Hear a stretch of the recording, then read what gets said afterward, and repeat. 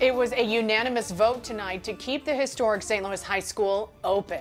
Good evening, I'm Ann Allred. And I'm Mike Bush. The St. Louis Public School Board voted just about an hour ago. Our Casey Nolan is live tonight with the breaking developments. Casey. Mike and Ann, just 10 years after the Civil War, Sumner became the first public high school west of the Mississippi to give a diploma to a black student. Tonight, the school board gave that historic high school what may be its last chance to stay open. Now, of course, people, like you said, do associate the school with famous alums like Chuck Berry, Tina Turner, other famous folks. Well, when a lot of them were going to school at Sumner, there were around 2,000 students there. Now, they have just more than 200. And that is the reason the superintendent has said it's just cost too much to keep it open.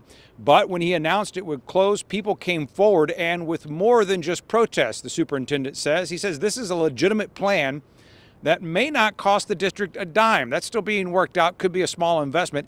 COCA, the arts education organization over on the Loop, and the Black Rep Theater Production Company will open offices inside Sumner High and offer a, quote, arts and activism focus for students through extracurriculars. SLPS already has a magnet school for the arts. That is not what this is, says the superintendent.